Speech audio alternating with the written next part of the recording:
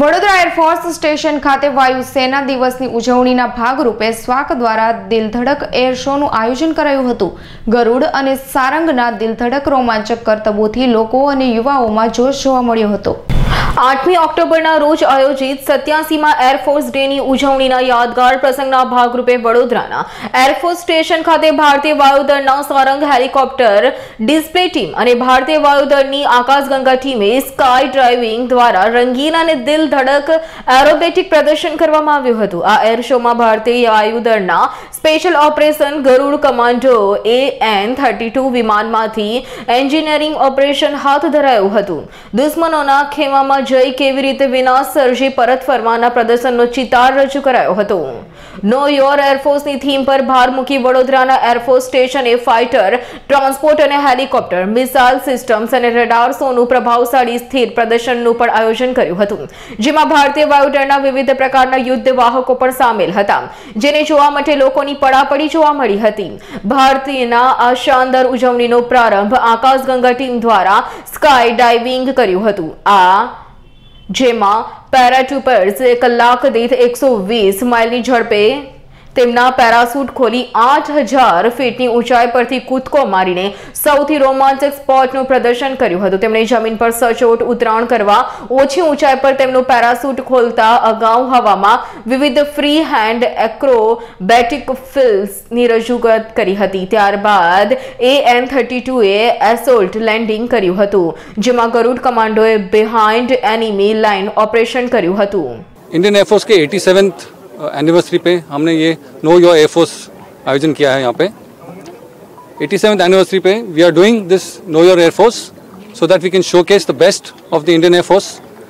We have forces from the entire Southwestern Air Command, right from Jodhpur, Jamnagar, Bhuj and Vadodra.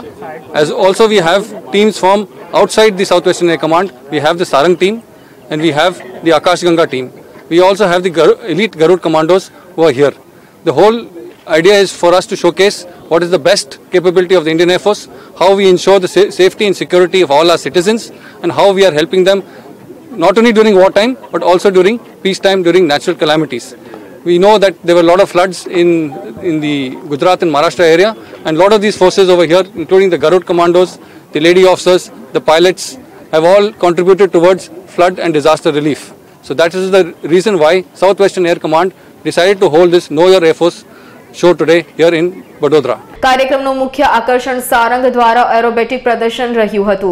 Sarang, જેનો અર્થ સંસ્કૃત ભાષામાં મોર થાય છે, જે ભારતનું રાષ્ટ્રીય પક્ષી છે।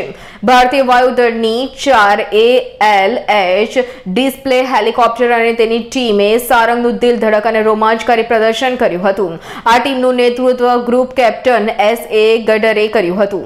ટીમ 04 ચમકતા પેઇન્ટ કરેલા ધાતુઓના પક્ષીઓની સાતત્યપૂર્ણ એરિયલ બેલેટ પ્રદર્શિત કર્યું હતું, જેનો આકાર મોર જેવો હતો। ખાસ કરીને વાત કરવામાં આવે તો આ ટીમમાં ભાગ લેનાર સ્નેહા કુલકર્ણી, જે ભારતની પ્રથમ એરોબેટિક ડિસ્પ્લે મહિલા પાયલોટ હતી, જેમના દ્વારા સચોટ પાયલોટિંગ કરી આકાશમાં અદ્ભુત કરતબો અને સફળ સંચાલન દ્વારા તમામ ઉપસ્થિત લોકોના રૂવાટા ઊભા કરવા પર મજબૂર કરી દીધા હતા। આકાશમાં નીત નવા અનોખા પ્રદર્શન સાથે વિવિધ કરતબો દ્વારા વાયુસેનાના આ હેલિકોપ્ટર્સની ટીમ દ્વારા અદ્ભુત દિલધડક પ્રદર્શન કરાયું હતું। એક મહિલા હોવા છતાં સારંગનું પાયલોટિંગ કરતી સ્નેહા કુલકર્ણી દ્વારા ભારત દેશની યુવા દીકરીઓ માટે અદ્ભુત ઉદાહરણ પૂરું પાડવામાં આવ્યું હતું, અને તેમના દ્વારા ભારત દેશની યુવતીઓ પણ આ જ સારંગનું પાયલોટિંગ કરતી તેમના નજરે જોવા મળે તેવી ખેવના રાખી હતી।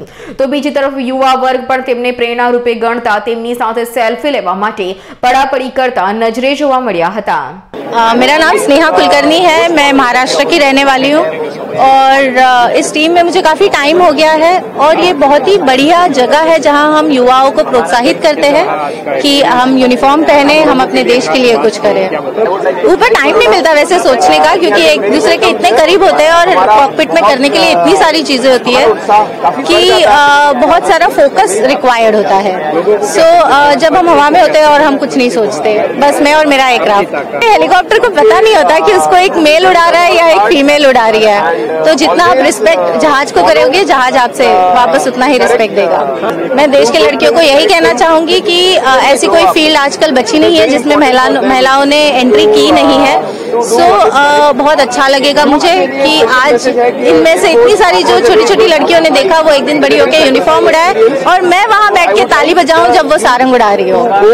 Thank you. આ એર શો જોવા આવનાર મુલાકાતીઓને ભારતીય વાયુદળની કારકિર્દીમાં સંભવિતતા અને નાગરિક સત્તામંડળોને સહાયમાં તેની ભૂમિકા તથા યુદ્ધ દરમિયાન દેશની સુરક્ષામાં એની કામગીરીની માહિતી, પબ્લિસિટી સ્ટોલ, મૂવી સ્ક્રીનિંગ અને વાયુદળના સૈનિકો સાથે વાતચીત દ્વારા આપવામાં આવી હતી।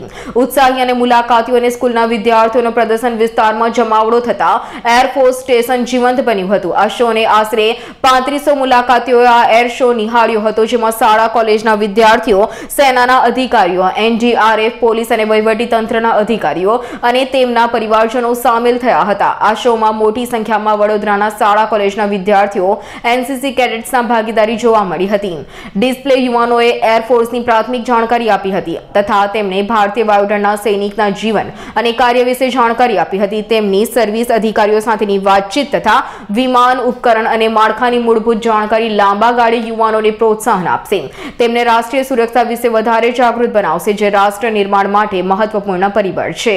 ये कार्यक्रम जो है वो 8 अक्टूबर को एयरफोर्स डे हो रहा है, उसके उपलक्ष्य में एक बिल्डअप है। हम जगह जगह जो है लोगों में एक उत्साह जताना चाहते हैं, एयरफोर्स की ऑपरेशंस के बारे में बताना चाहते हैं, यूथ को मोटिवेट करना चाहते हैं, नो योर एयरफोर्स। इसलिए ये स्टैटिक मॉडल्स भी हैं यहाँ पे और आपको हमारी डिस्प्ले टीम्स ने बताया, यानी कि आकाश गंगा है जिसमें पैराट्रूपिंग स्कूल इन्वॉल्व है, सारंग टीम है, और आप देखिए कि लोगों का कितना जोश और उत्साह है, आप देख सकते हैं इन लोगों को देख के। बिल्कुल, क्योंकि एयरफोर्स जो है एक मेरिट बेस्ड सर्विस है, जो परफॉर्म करेगा वो टीम में रहेगा। एंड आपको जान के खुशी होगी कि ये जो कोऑर्डिनेटर स्नेहा कुलकर्णी है वो फर्स्ट डिस्प्ले पायलट हैं, यानी कि एरोबेटिक डिस्प्ले में वो पहली महिला है। तो आपको ये देखना होगा कि यहाँ पे कोई इस टाइप का विमेन एम्पावरमेंट की जहाँ हम बात करते हैं, नारी के सशक्तिकरण की बात करते हैं, तो वहाँ पर इनका बहुत रोल आता है और एयरफोर्स ने इसको बहुत महत्व दिया। बिल्कुल, ये जोश ही तो है, touch the sky with glory, ये एयरफोर्स का मोटो है और नभ स्पर्शम दीप्तम, इसी को हमें फॉलो करना है। संजू कुमार राजपूत रिपोर्ट, वडोदरा।